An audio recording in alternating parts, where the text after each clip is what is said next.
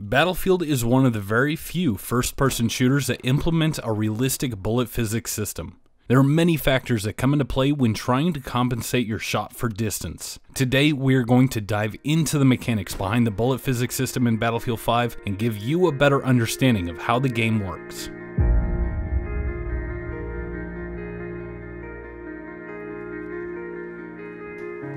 What's going on, guys and gals? My name is Shadox. Today, our search for a deeper understanding behind the mechanics of Battlefield brings us to a fairly complicated subject: ballistics. I'm going to attempt to explain everything in a way that even the greenest of players can understand, but there will be some areas that do require a fundamental understanding of the game as well as some physics. As always, feel free to leave your questions down in the comments below or ask me on Twitter, and I will do my best to answer them as quickly as possible. That being said, let's get started by taking a look at exactly what kind of a system Battlefield implements for its projectiles.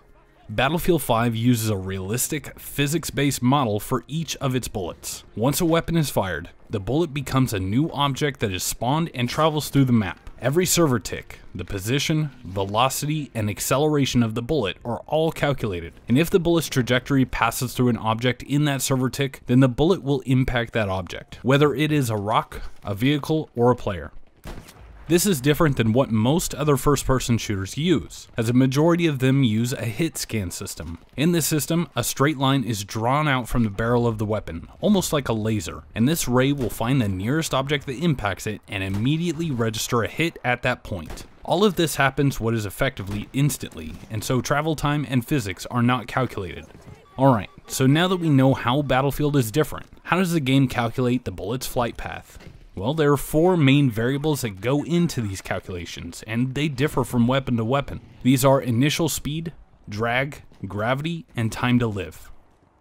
Initial speed is simply the muzzle velocity of the weapon, and those of you who have watched my weapon reviews or my videos showing how to calculate TTK will be familiar with this variable. Initial speed is measured in meters per second and is how far the bullet will travel in 1 second. Values of initial speed can range from the low 300 meters per second range for some pistols and submachine guns, all the way up to the highest at 860 meters per second for a few self-loading rifles. Drag is the deceleration of the bullet over time. To find the deceleration of the bullet at that instant, you take the velocity squared and multiply it by the drag coefficient. So the faster the bullet is, the more deceleration it will experience. This squared terms makes things a bit tricky when computing trajectories, as the result is no longer linear. The value of drag can change dramatically depending on what type of weapon you're using, from 0.005 for the SMGs down all the way to 0.001 for specialized sniper rifles. Next is gravity, and this controls the bullet drop for all the weapons. This value is the same across all the weapons in the game at 12 meters per second squared. Essentially, gravity is the second limiting factor in range, as no matter how high you aim, the bullet will always come down, except when they don't because of the fourth and final variable. Time to live is how long the bullet will remain active after firing. If the bullet is fired and it does not impact anything, be it terrain or a player, the bullet will despawn after a set amount of time. Short-range weapons will have a shorter time to live than long-range weapons. For example, a bullet fired from a Sten SMG will only stay in the game for 1.5 seconds, compared to 5 seconds for a Krag Jorgensen. This time to live will act as the hard limiter for how far a bullet can travel, so even if you fire at a 45-degree angle, the bullet will disappear before it hits the ground. These four variables, initial speed, drag, gravity, and time to live, all dictate how the projectile behaves after firing.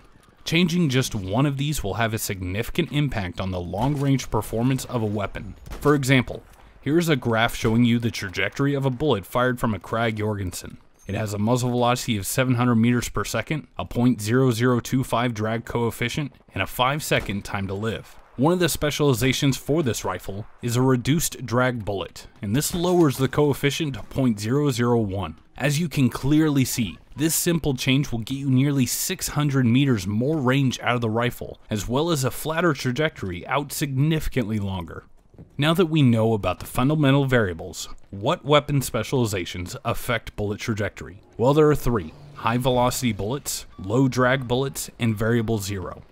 The high velocity bullets typically will add about 10% to the weapon's initial speed. Now let's take a look at how this affects the trajectory of, let's say, the MP34 SMG. The weapon's base muzzle velocity is 495 meters per second, a drag coefficient of 0.005, and a 1.5 seconds time to live. This graph of the bullet's position will show that it barely clears 300 meters before the bullet despawns. Now, if we select the high velocity bullet specialization, we will actually receive two buffs. First, the initial velocity will be increased to 560 meters per second, and the drag coefficient will be reduced to 0.0035. Looking at this graph, we can see a clear difference between the two, and the weapon's max range is extended by nearly 100 meters. So high velocity bullets raises the initial velocity and decreases drag. The second specialization is low drag round, and only two weapons have access to this specialization, the Kar98K and the Krag Jorgensen. Both of these weapons have their base 0.0025 drag coefficient reduced to 0.001, a massive change that you can see by these graphs. Now for the last specialization, variable 0, I technically lied. The bullet drop with variable 0 remains the same. However, your point of aim is shifted depending on what 0 you have it set for. And what this allows you to do is angle your weapon so that the bullet crosses the 0 elevation at a specific range. By default, all weapons, even those without access to high power optics, have their 0 set for 60 meters. And so the bullet leaves the barrel, goes up for a bit, and then comes back down and crosses your point of aim at 60 meters. The sniper rifles with access to variable 0 will allow you to set your 0 between 60, 150, and 300 meters. So how can you calculate bullet velocity and bullet drop with respect to range? We might be tempted to use kinematic equations to solve these, and in some cases, like over level ground, you can get fairly close approximations. But there's an issue. Those kinematic equations assume that acceleration is constant. For the vertical direction, this is true, but not for the deceleration due to drag. Since the drag is v squared times the drag coefficient, this means that we have jerk, or change in acceleration over time. Our basic kinematics cannot solve this, and unfortunately this leaves us with two options. You can either use differential calculus, or you can click the link in the description to use a calculator that Synthic user Miffy created. The way that I calculated the charts shown earlier was by writing a bit of code that would calculate the position and velocity at the instant the bullet was fired, and then I would step forward in time by one server tick and calculate all the new values. Then I repeated this until the time was equal to the time to live variable from earlier. But for the sake of approximation, let's use the kinematic equations to solve for bullet drop at a specific distance. For this example, we will use the Krag Jorgensen and fire it level at a target 200 meters away. So we separate the projectile into two directions, X and Y.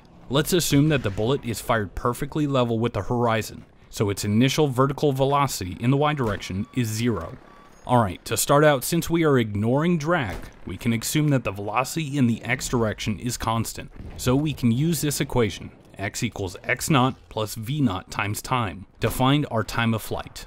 Our X naught is 0, that's where we started, and X is 200 meters, that's where our target is. So plugging in the muzzle velocity of 700 meters per second will give us a flight time of 0.286 seconds. Okay, since we assumed the bullet was fired level initially, this means that we can ignore these two equations here, and then solve for drop directly. If there was an initial angle, then you can use the other two equations to solve for all of your unknowns. Okay, so y equals y naught plus vy naught times time plus 1/2 gravity times time squared. Vy naught, or initial velocity in the y direction, is 0, and so that term drops out. Since we are just looking for drop, we will also set y naught equal to 0, and our answer will be negative. This just means that the bullet will be lower than where we started. Remember, g in our case is minus 12 meters per second squared, and time is the value that we found previously of 0.286 seconds. Plugging all of this in gives us a total drop of about half a meter, and this is about the distance from the top of the head to the center of the chest. And so now you would be able to use this to compensate for range and be more likely to get a headshot the next time you pull the trigger. Again, this is an approximation. It works okay at ranges below 300 meters for bolt action rifles, but any further than that and the errors will become significant. In the end, does this really matter for the average player? Not really. After using a weapon for a short time, you will get the feel for the bullet drop and lead times, and generally, even as a sniper, you'll rarely take shots past 300 meters. But knowing how the game works is still important if you want to build a deeper understanding of the weapon balance, the game overall, and how to choose weapons for the right job. Thank you guys for watching. Again, if you have any questions, leave them in the comments below. My name is Shadox, and I hope to see you on the battlefield.